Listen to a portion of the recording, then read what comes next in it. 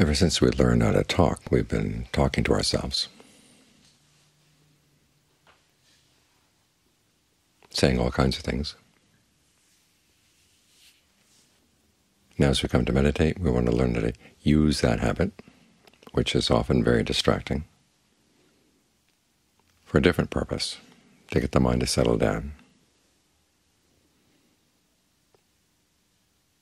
In technical terms, the Buddha calls this directed thought and evaluation. You choose a topic and then you comment on it. In this case, we're going to choose one topic, the breath.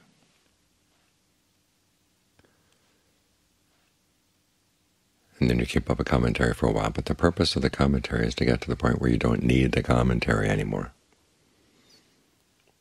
So that means stripping things away, saying only what's necessary to yourself. And as for comments that are not necessary, not helpful, you've got to put them aside.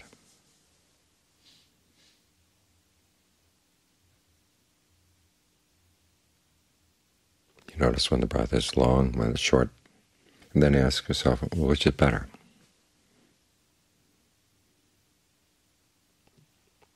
That's the evaluation side. Then when you find something that's better, you keep at it. And when you find something that feels really good, then you think of that good sensation spreading through the body. The Buddha's images of a bathman working water through a lump of bath powder. Back in those days they didn't have soap, they would use bath powder. They'd make a kind of dough, in the same way we make bread dough. And then you rub it across your body. So the bathman had to get the water into the soap dough and knead it through. And so think in the same way, that you're going to knead that comfortable feeling of the breath through the different parts of the body.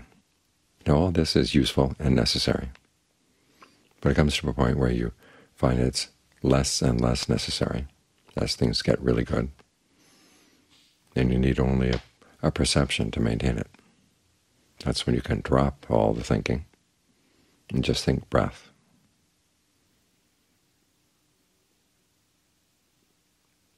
So the way you talk to yourself is a useful part of the meditation, but it has to be trained. And we don't train it only when we're sitting here with our eyes closed. This is why right speech is a part of the path. You gain some training in how to talk and learn here in the monastery, where we don't have a vow of silence,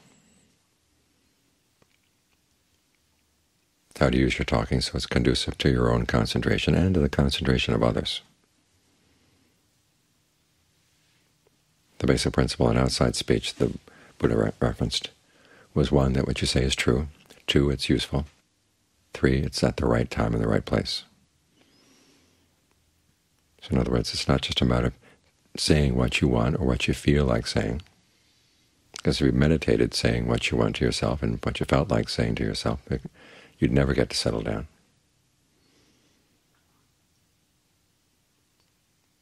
So you start out with something that's true. But even speaking your truth is not always the wise thing all the time. You have to think about the consequences. This applies both to your outside speech and to your inside speech. Things may be going slowly in the meditation, but don't talk about how they're going slow. That's not going to help. That's not beneficial.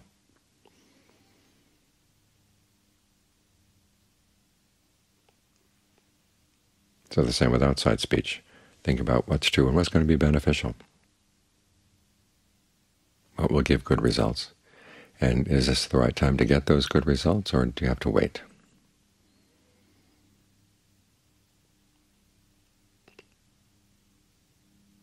When you think about the consequences, then your speech becomes a lot more skillful, and you find yourself saying less, which is perfectly fine.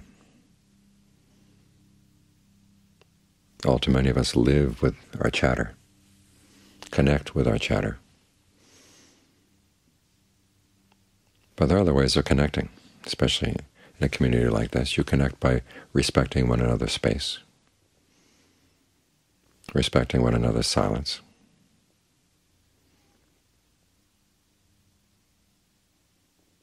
That way you connect on a more useful level, where you can be a community of admirable friends for one another, helping one another along the way. And when you think of your speech as helpful in this way, then when the time comes to meditate, then you learn that your internal speech can also be helpful. As the Buddha said, ideal speech is speech that puts the mind at peace. So that applies both inside and out, outside and in. So think about these things as you go through the day, because the context of the way we live together here is going to have a huge impact on what happens when we sit down and meditate.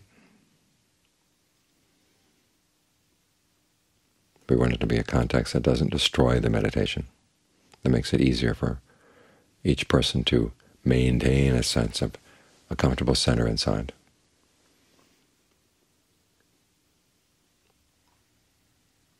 Where we can watch what's going on in our minds. So keep your speech down to a minimum, because that's the trick in concentration practice, is speaking to yourself only when it's necessary. And so it's good to get that practice outside as well. It's like those old days in World War II, they would have signs posted all over train stations. Is this trip necessary?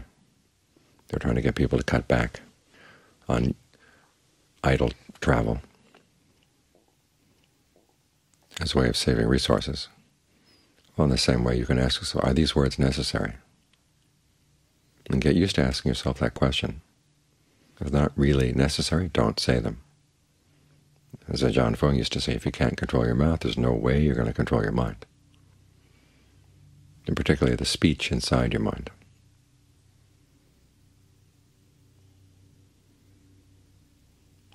It's by learning to say only what's necessary that you give your mind space to be sensitive to the breath.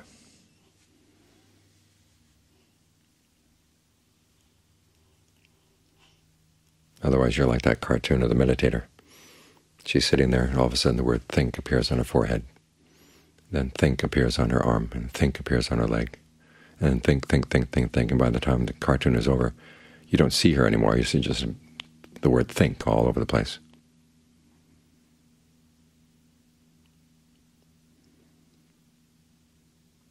So try to use your internal chatter strategically. Keep paring it down just to the bare necessities.